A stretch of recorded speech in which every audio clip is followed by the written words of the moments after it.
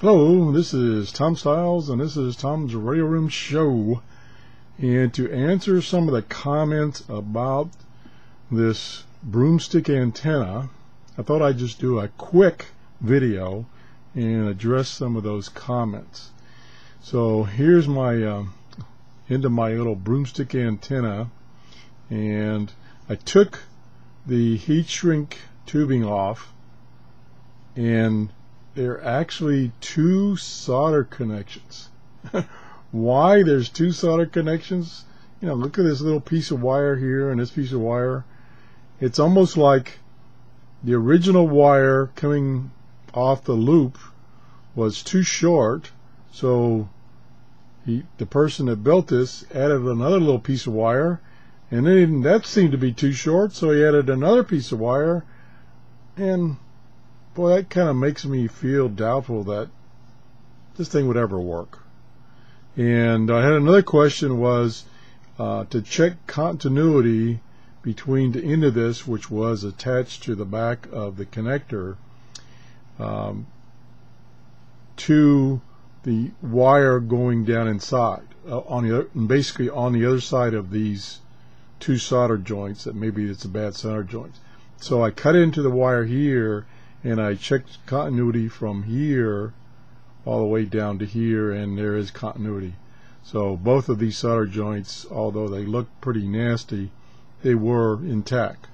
So I hope that answers a couple questions. I will probably do a video where I rip the guts out of this thing to see what's down inside. So the first thing I would do is, let me back up the camera here. Oops. Okay. The first thing I would do, and this camera's still too close, is I would try to get the rest of this connector out, pull it out of the way, and then see if I can get maybe a pair of pliers down in there and grab that piece of wood and try to pull this out, or maybe even take the cap off the other end and see that see if the piece of wood is sticking out on the other end after you take the cap off, and then I can grab it and pull it through, going down that way, going down into the tube, pull it that way, and then eventually see what this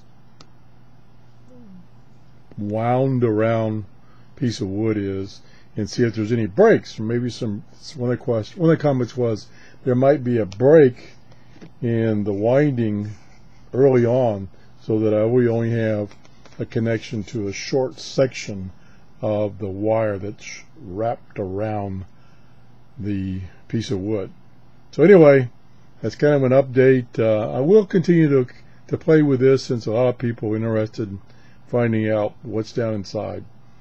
So thanks for all your comments. They're all very good comments, and that's the show for today. Bye bye.